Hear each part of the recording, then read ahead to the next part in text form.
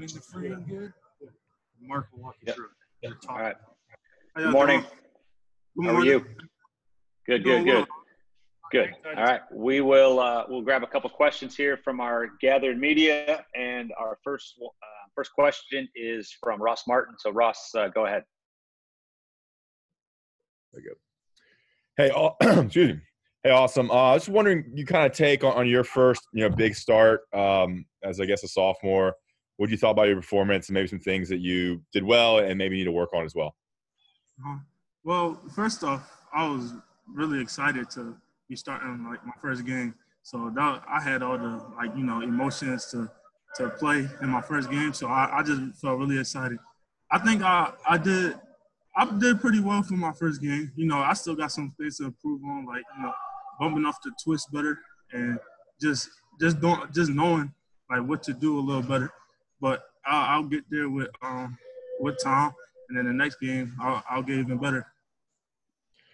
And to follow up, how important is having Joshua Zudu alongside you and alongside the line, kind of as a leader and someone who we've heard is very, very talented? How important is Zudu? Yeah, Josh, he's a great player, like you said, and so, but for right now, he's out right now because his knee, and I have Ed Montellis, who is also a very, very good player too. So it just helped me a lot to know that these guys are next to me and helping me out. So it just gave me more confidence, honestly.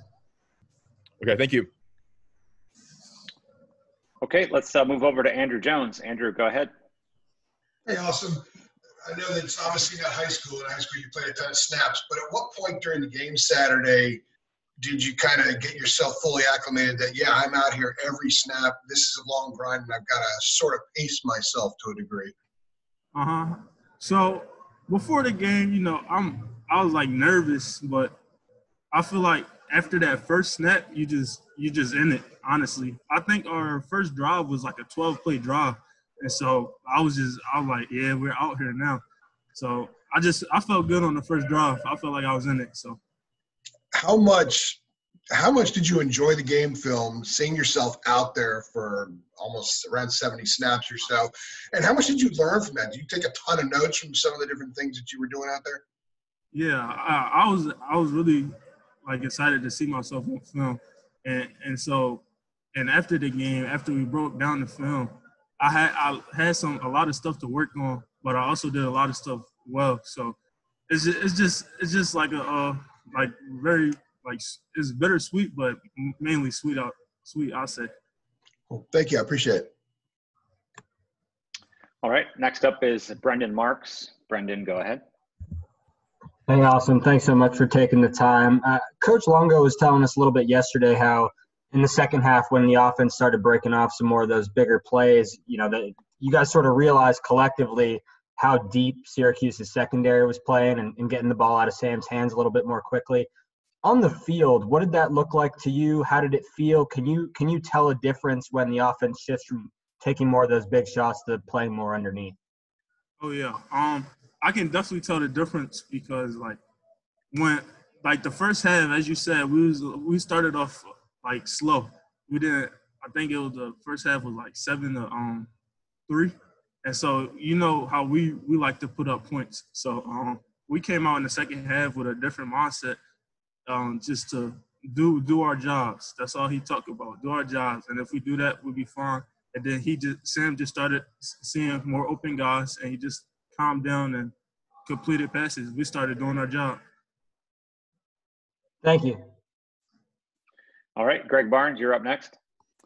Hey, awesome. What was the key for you this offseason? Not having spring practice, kind of having a segmented summer, at least until you got into June. So what was the key for you coming off your first year to kind of get yourself ready for this season? Yeah, definitely. I knew from the season, after the first season, I knew I was going to have a chance to play a lot this season.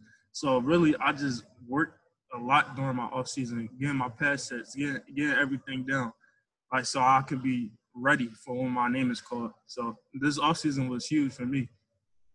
Did you work with a coach or anything up in Pennsylvania to get ready when you weren't able to be in Chapel Hill? I actually didn't go back to Pennsylvania this summer, so I was up here a lot. Okay. And I didn't have anyone to work out with. We just did our Zoom workouts basically, and I just practiced my sets and stuff on my own. And the other thing I was going to ask you is, in talking with Coach Brown and Coach Longo, they've never really expressed any concern whatsoever about you playing that left tackle position, even though you're inexperienced. Why do you think that is? What do you feel you've done to gain their trust so quickly? Yeah, so that just shows you how much they trust me, and I trust them. And so I think I just work hard in practice, and they can see how hard I work. So they trust me to put me in the game and do my job well. All right. Thank you. All right, last one for also is CL Brown. CL, go ahead. Hey, I was wondering, when you guys are making in-game adjustments kind of on the fly in between possessions, can you kind of walk us through what that's like from an offensive lineman's perspective? Like when Coach Stacy gathers you guys on the sideline, is it more difficult to do that when you're still in the middle of the game, or do you feel like more relief when you're coming out of halftime and you're trying to make those adjustments? So we make them in-game adjustments on the sideline, like you said, and I feel like it's easier because they're not going to do the same thing they put on film, especially during the first game. So we talk about it, and then in halftime we actually make some more adjustments, and then it's easier to come out and execute it better. So those adjustments in games is good to see them and talk them over, and then we just execute. And when you were coming into this season playing left tackle, what was probably your biggest, I don't want to say fear, but just kind of area that you're like, I got to tighten this up for me to be able to play? Yeah. The biggest part, what I think, is me staying square and not turning my hips too early, So I really practiced on that during the off season. I still got like a habit. Not like a habit. I still do it sometimes, but it's better now. Like I stay square a lot more now. And so appreciate it. All right, sir. Thanks for your time today. Okay, thank you.